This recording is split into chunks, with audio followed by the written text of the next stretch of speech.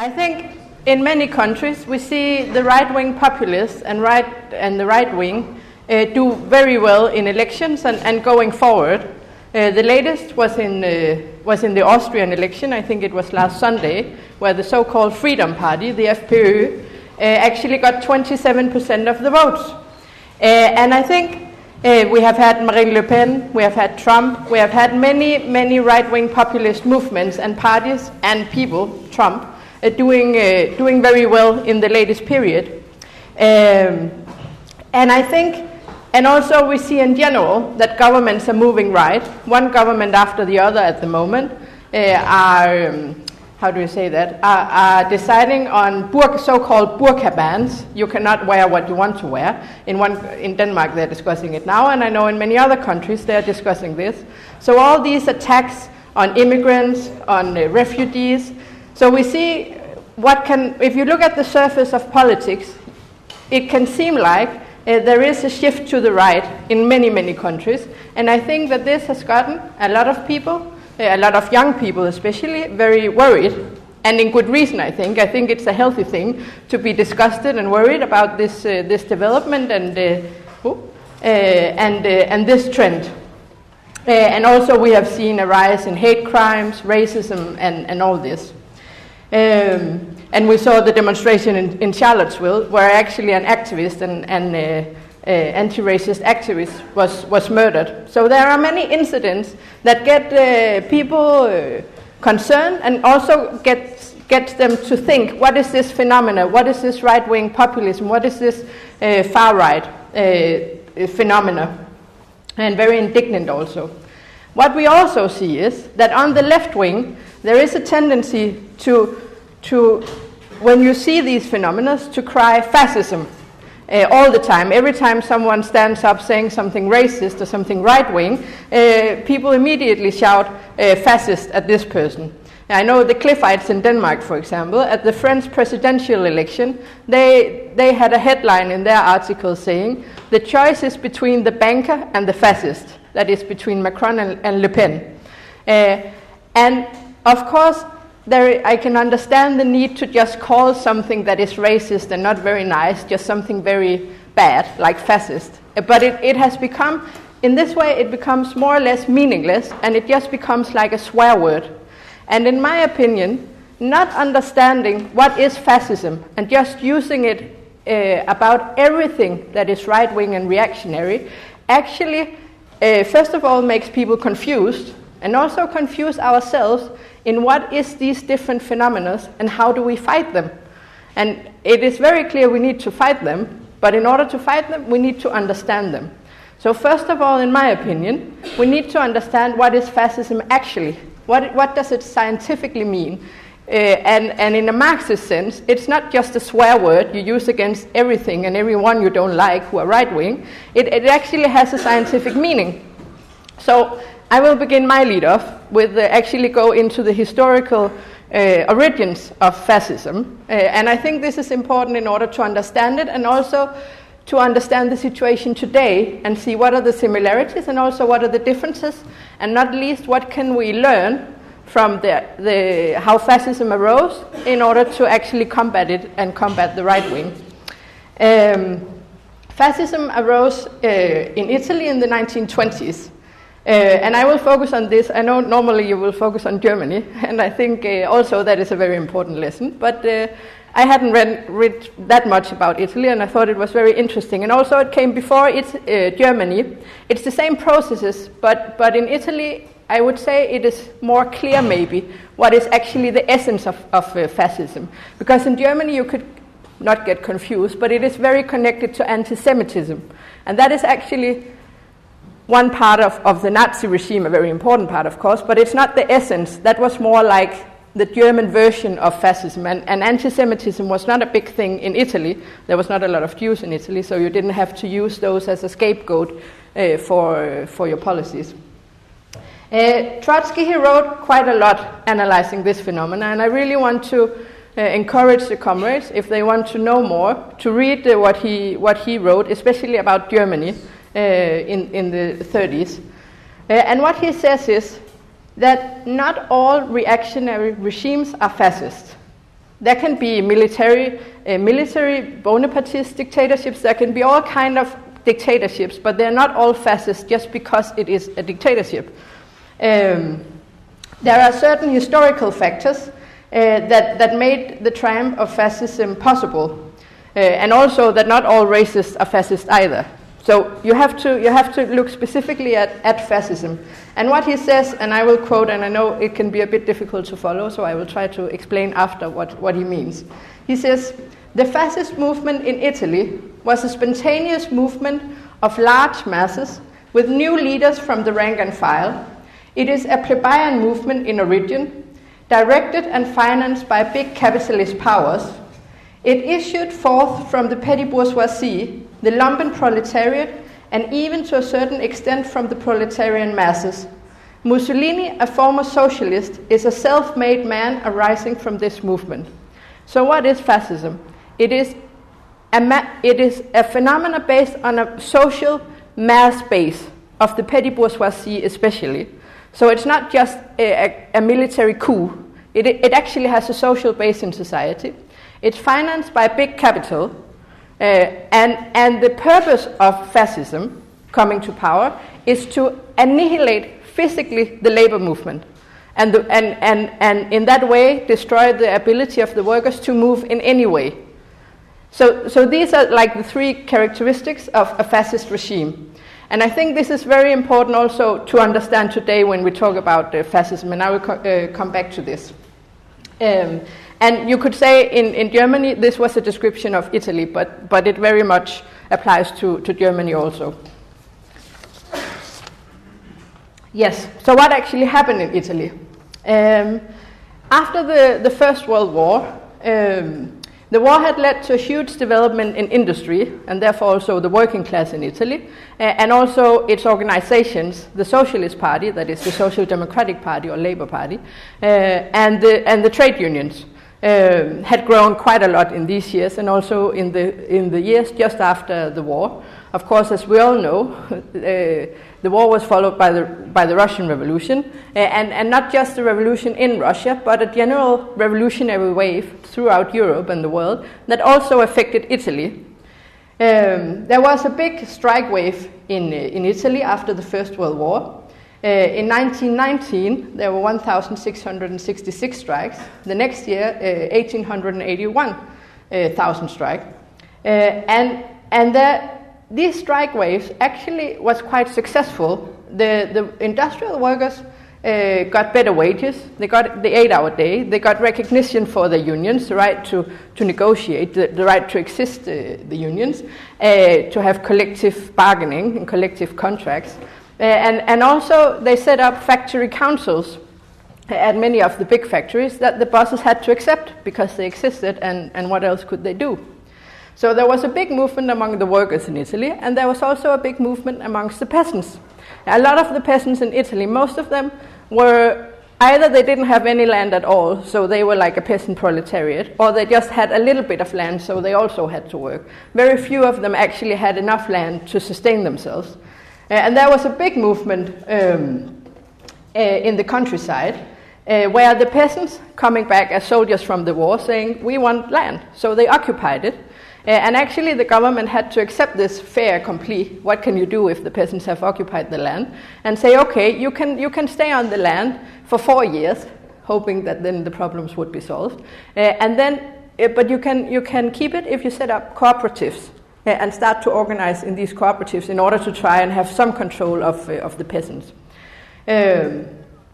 Yes, so actually also the agricultural day laborers and the peasants, they formed very strong unions, what is known as the Red Leagues, that actually controlled more or less production in the countryside. If you wanted to have work, you had to go through the Red League. They would divide the work so that all workers had something to do. And nobody got unemployed, and everybody shared in the work there was, so nobody would go hungry. These leagues and the cooperatives organized more or less everything.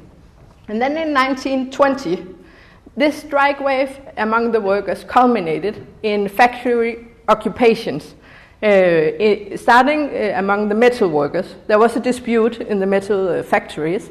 The bosses locked out the workers. thinking they were clever. But then the workers actually decided to occupy the factories and start running production themselves. And these factory occupations, they spread not just in the north where they began among the metal workers, but to all the metal workers, and it began to spread further out, up to when 500,000 workers were actually occupying and beginning to start production by themselves. And also to set up these factory councils, which could be the beginning of setting up some kind of Soviet. So what we had in Italy in 1920 was actually a revolutionary situation where the workers were posing the question of power and actually moving in that direction of taking power. And also beginning to set up red guards under the control of the factory councils in order to defend themselves. So actually beginning to create armed bodies of men connected to these factory councils. The problem was that these factory councils were only local, and the leadership of the movement, the CGL, the trade union, was a reformist leadership. And what they tried to control the movement and also to keep it within the limits of capitalism. They tried to make it all the time a question of pay rise and of recognition of workers' right to have a union and to bargain. Instead of taking the struggle forward to making a question of society and the workers taking power, they tried to limit it to these economic trade union demands. And the same thing did the leadership of the Socialist Party. And it is clear, if you have a situation where the factories are occupied and the workers are in a struggle and the leadership does nothing, then at some point the movement begins to lose momentum. You cannot just keep being isolated factories forever and the movement, nothing happens. It has to take a step forward or the movement will begin to die out. It has to be centralized or the movement will begin to crumble. And this is what happened in Italy, and I think we have seen many times throughout history, that at a certain point in the movement, if it is not centralized and taken forward by the leadership, which is unfortunately what most often happens, then the workers begins to get demoralized and begins to go back one by one or factory by factory to go back to work and to the normal ways of functioning of capitalist society. You cannot be in a strike and in a struggle indefinitely. And the leaders of the Socialist Party and the trade unions, they maneuvered and blamed each other and played with words who was responsible for this movement not going forward. But the main thing was none of them wanted to take it forward because the leadership of both of them were reformists, didn't want to break with capitalism, basically. The leadership of the National Council of the CGL, the trade union, declared that the aim of this struggle is to get the bosses to recognize the principle of trade union control over factories. So that was their vision. The workers were occupying the factory, and what they said is, we want to be recognized. We want to negotiate with you. But it is clear the power was on the side of the workers. So it was a huge step back in this sense. Yes. So what the government did, the government was led by a liberal called, I'm not very good at Italian, something like Giolitti, I think. He was the prime minister, and he intervened and tried to set up this to have some kind of compromise, which of course is never a compromise, but is actually a way of trying to avoiding further struggle, saying we should set up some kind of factory councils, not controlled by the workers, but to have joint management at the factories. So the bosses have to recognize that the workers should be part of running the factories. And I think everybody who knows Northern European countries today know what this means. It means you can be part of deciding who is fired and who is not fired and so on when the class struggle dies down. This is how it always ends, because it's in the end, under capitalism, it is the bosses who decides. But this was the compromise reached by the mediation of the liberal government in Italy. Joint Trade Union and Bosses Management, it was called. Yes. the Socialist Party was actually, at this time, which is quite astonishing, you could say, was actually a member of the Third International, of the Comintern.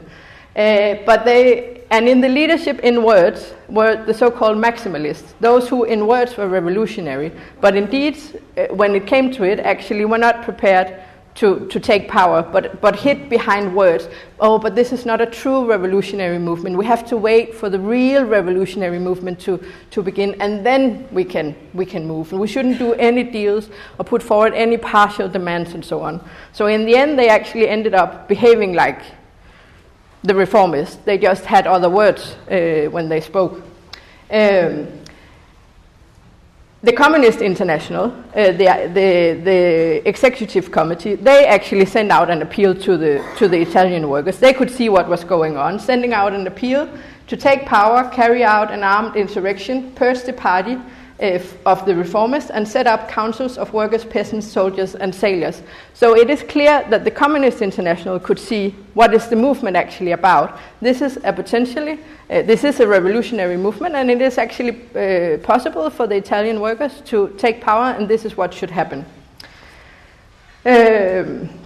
Yes, of course, the Socialist Party actually had grown from 60,000 in 1918 to 200,000 members in 1920. So it is clear it was a party that was reflecting the radicalization in society, and was actually, and also if you look at the membership of the union, it was also growing and much bigger. So it was clear that there was a possibility of this party actually going in the lead of the working class, but they didn't have the right policies or courage or whatever to actually carry it through.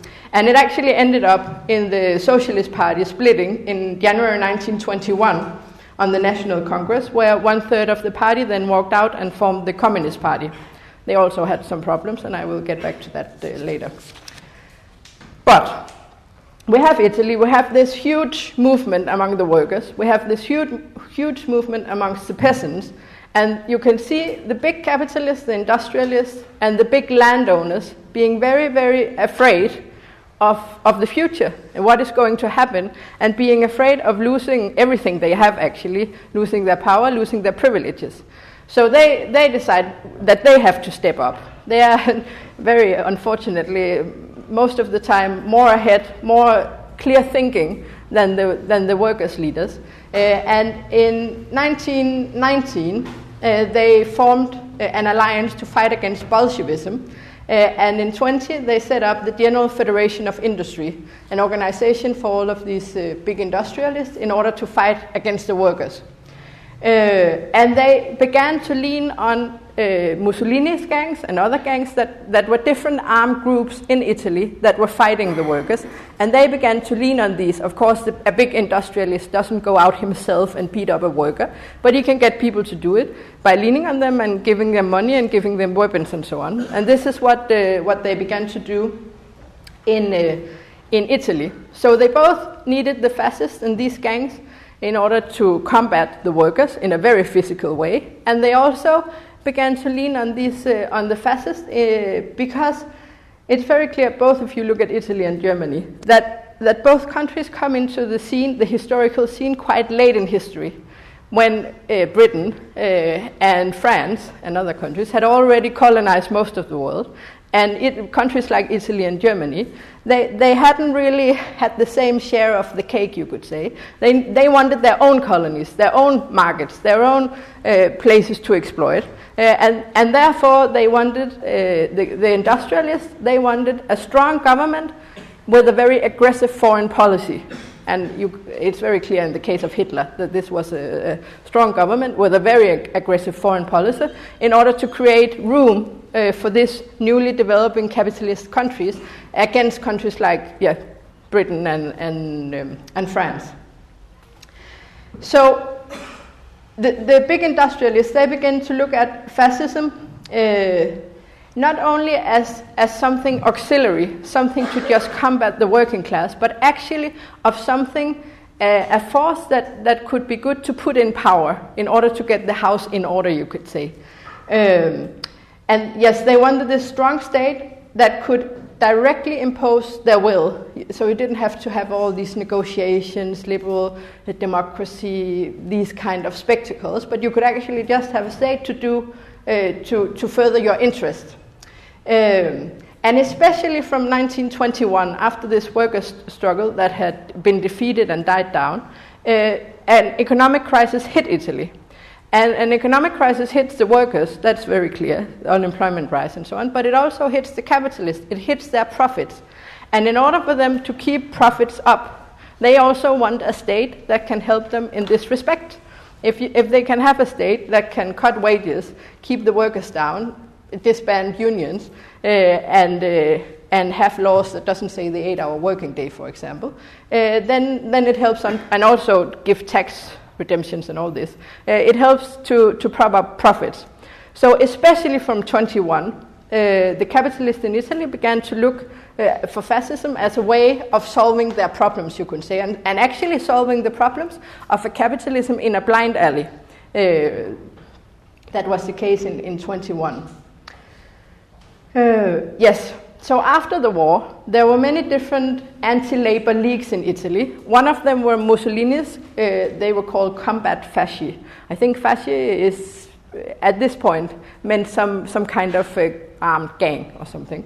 And there was the war volunteers in something called the Arditi of people who had fought in the war and who had now been demobilized coming back to Italy. And they were about 20,000 armed members. And they became the shock troops of various anti-labor leagues in this struggle against the workers. And what they would do is, if there was a peaceful procession, a demonstration or something of workers in some city, also women, children and so on, they would go in and they would just start attacking with grenades, with knives, if you have 20, 30 armed gangsters, what it basically is, going in a peaceful demonstration and just starts slashing out at people who is not expecting this at all, you can create quite a big scare and quite a big mess of it. And this is what they started to do in different towns, and especially in the countryside. In Milan in April 1919, there was a very big parade that reached close to the center that was dispersed. And then the same day, they went into the office of the Socialist Party paper in that city called Avanti and just sacked the place. And this was also more and more common. They just went into the offices of the labor leagues, the unions, the Socialist Party and their papers, and just smashed everything up and burned down the place and beat up everybody who was inside.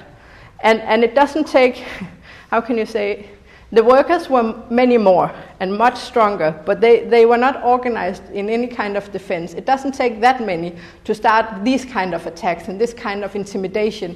If you're determined and if you have a plan and if you're armed, then you can do it quite easily, you can say. Yes, and this just continued. In December 1919, the new chamber, the new parliament in Italy opened, and as it closed, the socialist deputies, as they left parliament, they were just beaten up by fascist gangs also. Yes, and soon these different groups fused with the Mussolini gangs, and that became like the fascist movement, the beginning of it. And after the factory occupations, because the industrialists and the landowners were so scared, they decided to send quite a lot of money into the fascist organizations to just fund them with the millions of liras, I guess it was in Italy. Yes, and for that, the fascist gangs could buy arms, they could pay the recruits to actually be full-time fascist gangsters, and also to pay ex-officers from the army who enrolled in these fascist groups. So they started in the countryside, where people were more isolated, just attacking. And they started in Bologna, that was the center of these red leagues. And they went into, there had been municipal elections in November 1920, and the Socialist Party had won a big victory. And at the first session of this new council. A group of fascists went in and just shot crazily, and actually it ended up killing actually a reactionary councilman. And it has never been solved who killed him. And they said at that time it wasn't the fascists. They used, but it's very clear it was the fascists. But they used it as an excuse. Now a reactionary, this right-wing municipal council guy has been killed. So we just start an offensive against the labor movement. So everything was turned on its head, actually. They created the mess, and then they used it as an excuse to just go into the offensive. The fascists. Yes, these different action squadrons or punitive groups, also, a lot of them were headed by the local landowners, the sons of the local landowners, just going into these groups in order to use them also against the workers in the countryside. They had cars, they had vans to be driven around to different areas and to help each other to attack these workers that lived different places. Yes, these groups, even though it was not official, they were helped by the state, by the police, the military, and some kind of I think it's a mix maybe, called carabinieri or something like that, some kind of Italian police armed force, I think. The police helped them by recruiting people to these fascist gangs. They helped them by giving permits for arms for the fascist groups and revoking arms permits for the labor organizations. They remained passive if there were any fascist attack. They only went in if the fascists were in problems to help them. And also the army, the General Badoglio, he was chief of staff. He sent out a confidential circular to the officers saying, if you enroll in the fascist organizations, you can keep getting 4/5 of your pay. And this were men coming back from the war, having nothing to do, and obviously used to fighting. So they could keep getting most of their pay if they enrolled in these fascist organizations. And also giving munition from the state arsenals and so on. Yes, so they began to occupy different regions by thousands of armed men.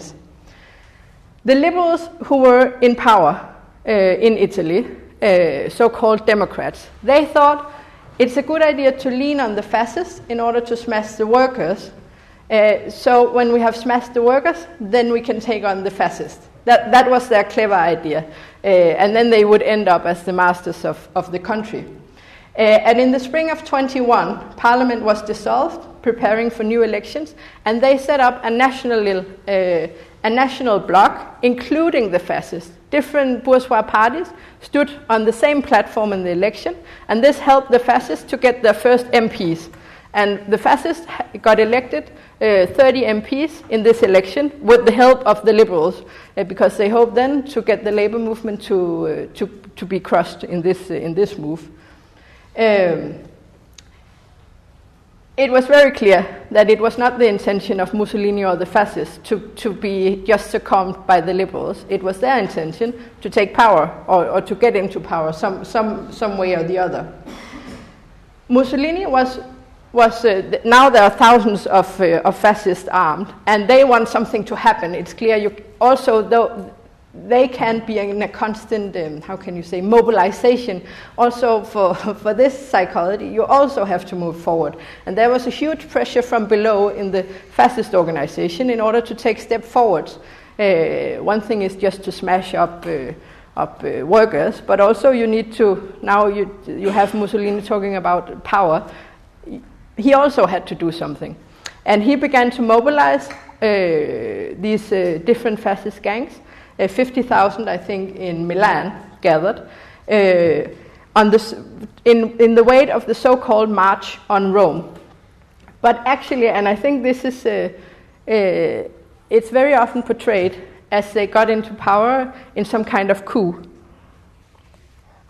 But actually, Mussolini, he had these men, but he wanted to get into power in a more parliamentary fashion. And I think that is something that is good to remember, that just because you have democracy on paper, it doesn't necessarily mean that it is not, how can you say that? It's not a vaccination against fascists coming to power. Hitler also came to power democratically, you could say. Yes, what he did was, there was these fascist gangs gathering. There were occupations in different regions, and the government now could see there might be a threat that they would be overthrown. So the prime minister, he called a state of siege, but the king didn't want to sign it. The king, he plays a very helpful role of the fascists in all this. He didn't want to sign it, so there was complete confusion, and the police didn't know what to do, so they just let the fascists do what they wanted.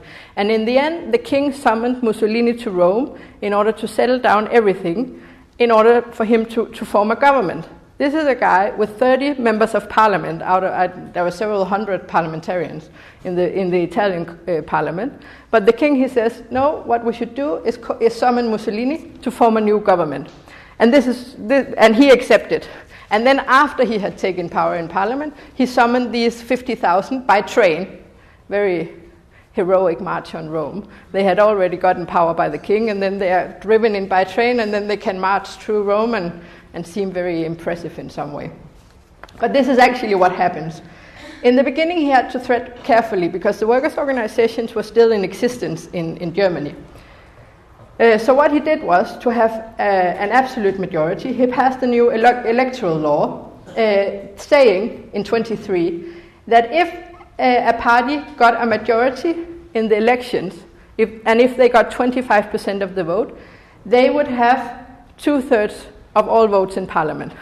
That is a very clever law to do. You just need to get 25% of the votes. Then he called an election. They completely intimidated everybody who went to vote. They got 25% of the votes, and then they had 2/3 in parliament and could start running by decree.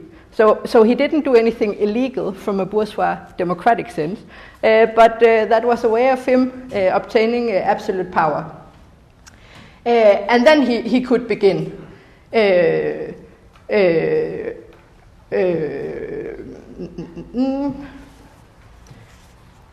He began to introduce emergency laws. He began to ban strikes, suppress all liberties, and governing by decree.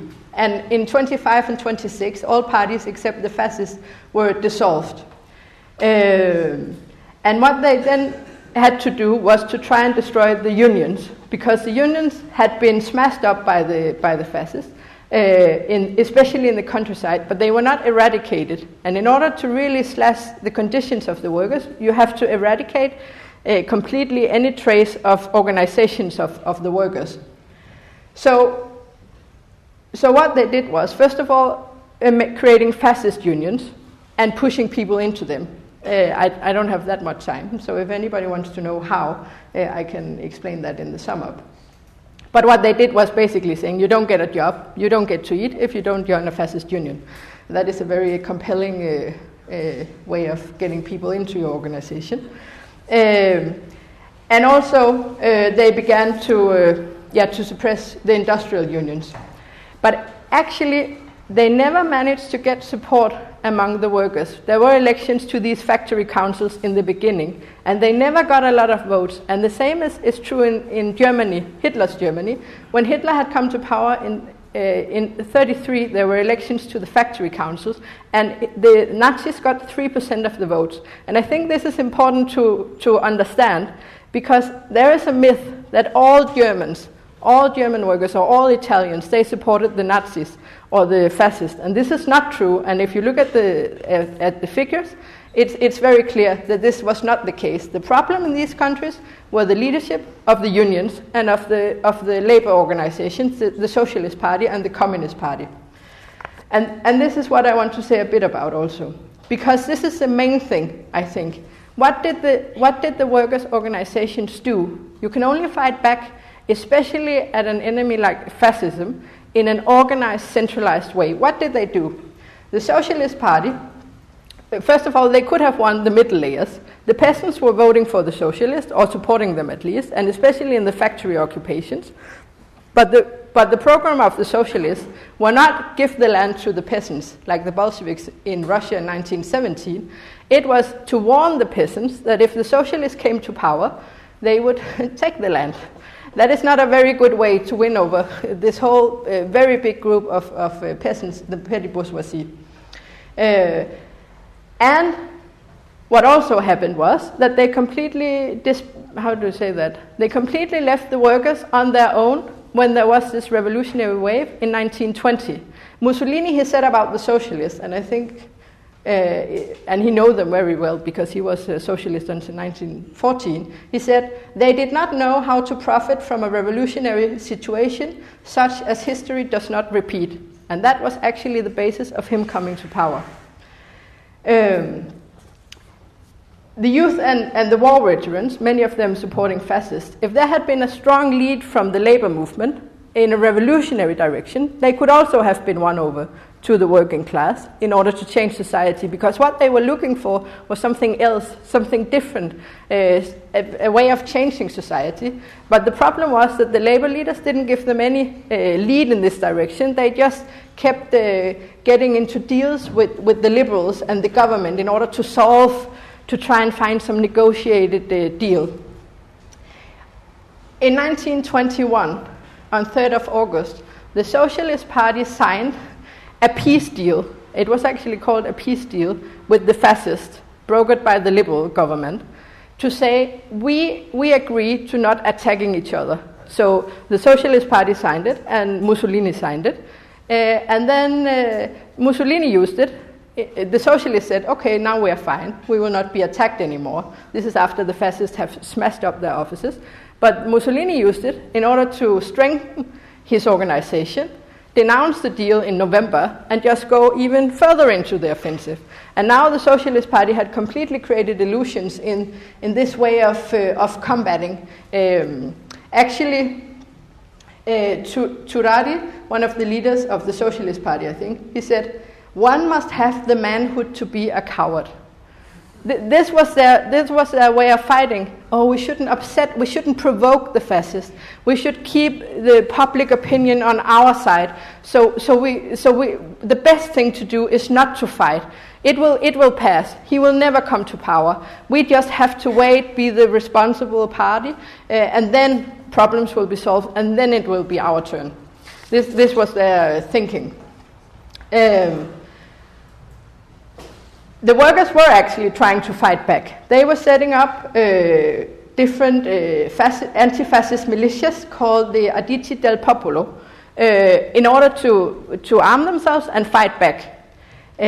But both the Socialist Party and the trade unions were very hostile towards this because they had this idea of not fighting back.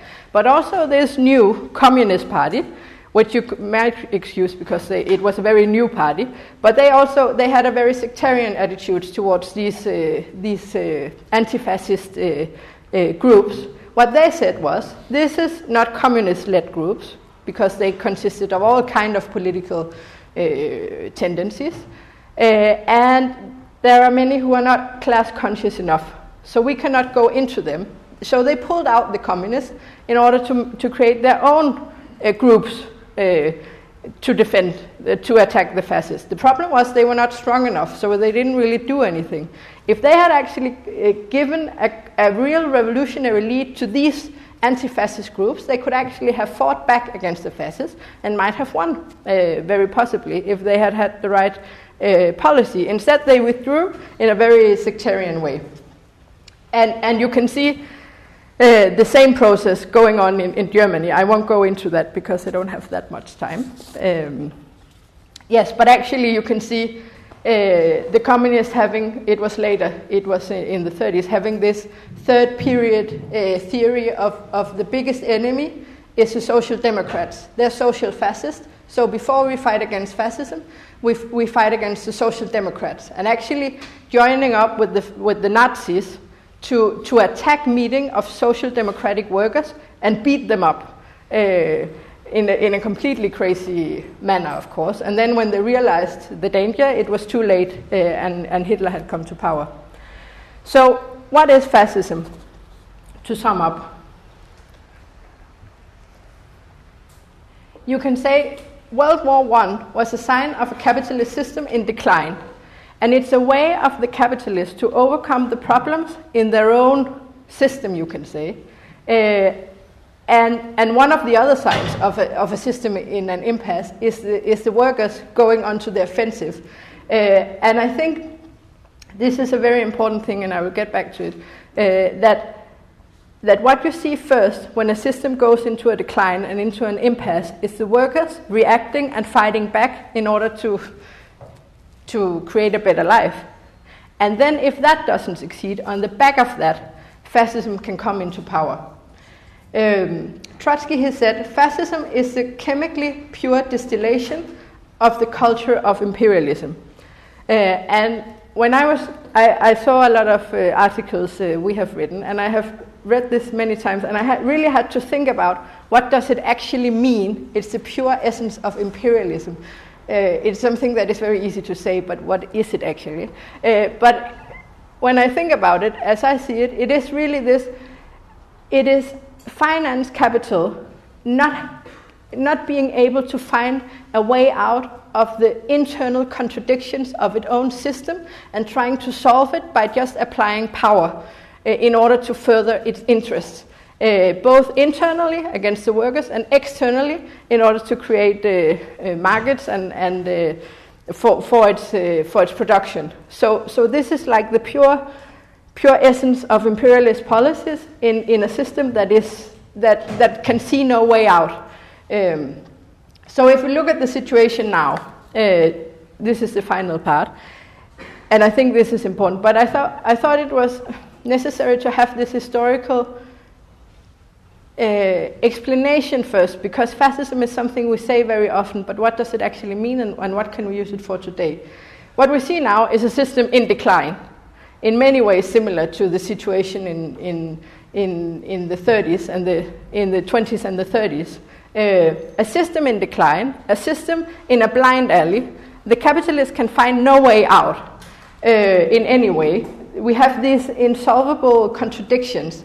So there are many similarities, but still I would argue that doesn't mean, like many on the left wing thinks or says, that fascism is on the agenda in the immediate future. Not in any way. That is not to say that we don't see the rise of the right wing and also of the far right wing, and that we need to fight it. What we see is that the whole political system that we know it crumbles, also like we saw in the 20s. The political center begins to disintegrate. We see all the old parties who used to switch being in government, the Social Democrats or the Liberals or whatever they're called, and Tories or Labour or whatever. They can't form governments. In some places they can't even form governments together anymore, like in Austria, because when they come into power, they get discredited, because they all have to carry out the same policies, the necessary policies, that is within the limits of a capitalism in crisis, that it is cuts and cuts and cuts, and they can do nothing else. And I think that is also why they call all these other groups populist. That is because they think, people like Trump, but also on the left wing, these are people who say something that are popular, that resounds among the population. And the old traditional parties, they can't do that, because they know they have to do what is necessary for the system. And that is only one way, and that is austerity. The problem is they can't solve these internal contradictions in any way. So what we see is a political polarizations to both sides.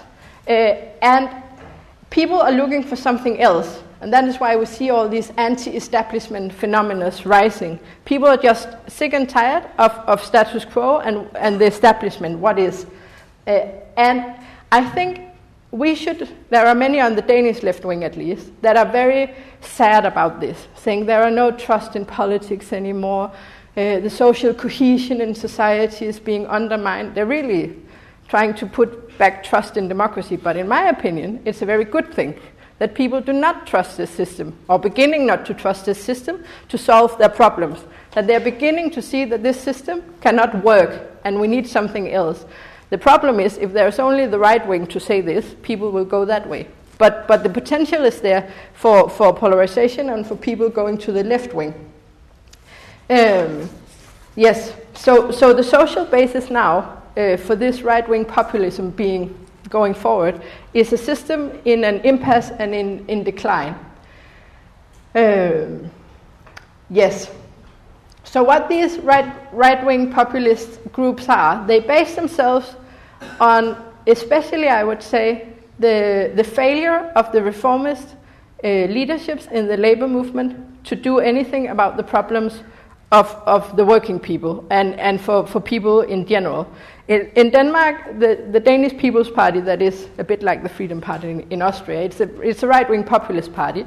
They began to really go forward in the 90s. We had a social democratic government. They said it has never been as good as it is now. And that was not how people felt it. Then comes someone along saying, there are problems. We recognize people have problems. We also know what the problem is. It's immigrants. We know who to blame. And nobody else said there were problems. And now even the Social Democrats are saying, yes, we have problems, and the problems are the immigrants. They're competing with the Danish People's Party. So where should people look? But it is very clear that places where there is a left-wing anti-establishment alternative, that these right-wing populist groups, that most of those who support them can be won over to left-wing alternatives. You see it in Britain, for example. UKIP is nothing anymore. Now we have Jeremy Corbyn winning big time. Among, I would guess, many people who formerly would have voted or supported UKIP. Also, I know there was an opinion poll some years ago among UKIP voters, and most of them said, yeah, we want an NHS on public hands. Yes, we want nationalization of the energy companies. And it's clear these right-wing populists, they will never give it, but most of them has never been tested. So that is also why they can win votes.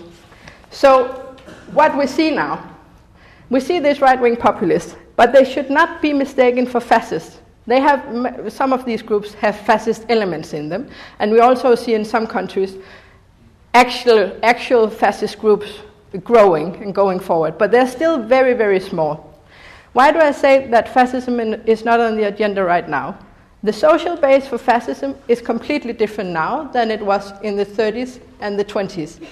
If you look at the number of self-employed, including peasants, it is in France. It was 9% in 2010. Germany now it's 12%. The average in the EU is 17.3%. The peasantry and this social base, the petty bourgeoisie, is completely being soaked up, you could say, into the proletariat in the years since before the Second World War. So the social base is much smaller. And that means they can't just go into this direction, into this solution. Also, they learned from the last time. One thing is to put some strong man in power to safeguard their interest, but they couldn't control neither Hitler or Mussolini. So in the end, they ended up provoking mass movements and not really serving the interest of big capital. So they would have to think very strongly again. Then we have other layers, like the middle layers, like doctors, teachers, and so on. Earlier they were like privileged layers that also could be won to fascism. Today they're proletarianized. In Italy in the 20s, it was the students also who supported fascism. Today the students are moving left. They're not a social base either. Yes. So therefore, and I think most importantly, what is on the agenda now is a system in impasse, and it is like in the 20s and also the 30s. It is pushing the working class to move, and it is pushing the working class to move and to be able to attract also the middle layers. What was the problem in Italy and in Germany in the 20s and the 30s? It was the lack of leadership from the workers' movement, from those who were supposed to lead the fight for a better world. They completely capitulated when the struggle actually came. So the best way to make, and the fascists couldn't get into power until after the workers had been completely defeated. So if we say, what is on the agenda now? It is the workers moving to change their lives.